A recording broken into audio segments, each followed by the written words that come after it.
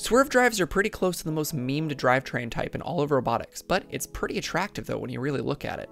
Full 360-degree holonomic motion and full pushing power, which solves a lot of the problems of Mechanims and X-Drives.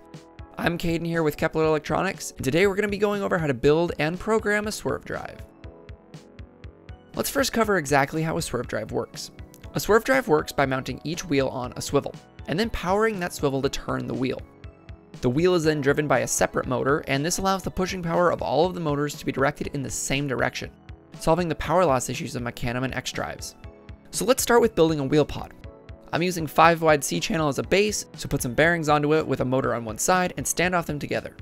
On either corner, we attach some C-channel and we put some standoffs on the sides, with some washers on these two to account for the added width of the C-channels. The next step is to add a 60-tooth gear to the top, and then we add the wheel. I'm using these wheels. They're pretty similar to an inline skate wheel and are the smallest wheels that Vex sells. After making one, we need to make a few more. The most common version of the Swerve drive has 4 wheels, but you can also make them in other ways, such as with 3 or 6 wheels. According to some old forum posts from FRC competitors, 6-wheel Swerves turn better, but that would realistically require 12 motors to operate, and that pushes it out of the realm of smaller and more limited robotics competitions such as Vex. But it is worth mentioning though. I built the chassis here as a testbed to mount the wheels to. One thing that's worth noting is that since the wheel pods can only be supported from the top, I'm using doubled up bearing flats to help mitigate against the wobble that comes with that. With an axle and a bearing flat, there is a bit of wobble, but if we attach 2 bearings with standoffs, you can see that the wobble is nearly gone. This is why in most circumstances, you're going to want to support the axle on both sides, as that will eliminate nearly all wobble. Here, I'm simply mounting a bearing flat on the top of the chassis and another on the bottom. It isn't perfect, and it'd be a lot better if I could space out the bearing flats a little bit more, but I wasn't going to cut another 2 high-strength axles just to make it perfect. It does work well enough for now though. To turn the gears in the wheel pods, I'm simply using motors connected to 12-tooth pinions. If I was going to go the full bulletproof route, I'd probably be using high-strength axles for these as well, but the nice thing about low-strength axles is how the shaft collars are pretty low profile, which helps keep the drivetrain lower to the ground. Now, with this design, you do have to worry about tangling the wires. There are some designs that mount the drive motor up top with a spin motor, like this model from AndyMark, but those are super complex, and this video is more focused on the mechanics and programming than the specifics of implementation. But if you want to see me take a crack at something like this on the channel, let me know. And now with all the physical design done, I use a simple program to control the drive motors with one joystick, and the turning with the other joystick.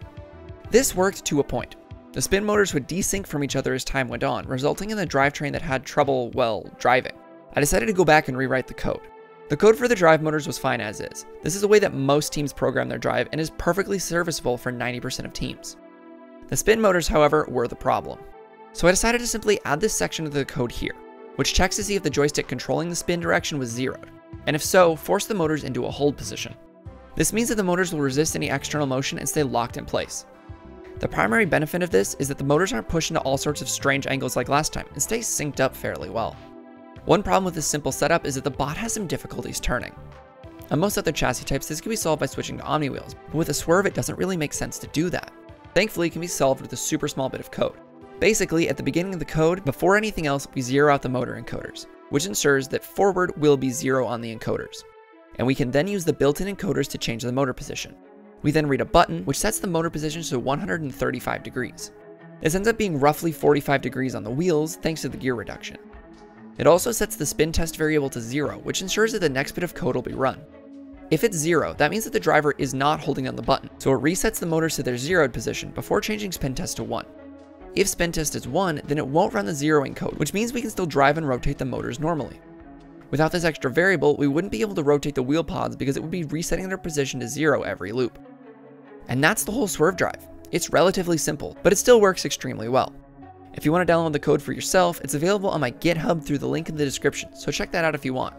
If you want to see some of the other robots I've worked on, go check out the Tray Stacker from the Tower Takeover season. It's definitely one of my favorites. Also go check out Instagram. I've been teasing this and some other projects for a while now, so if you want to see some teasers, the link is in the description.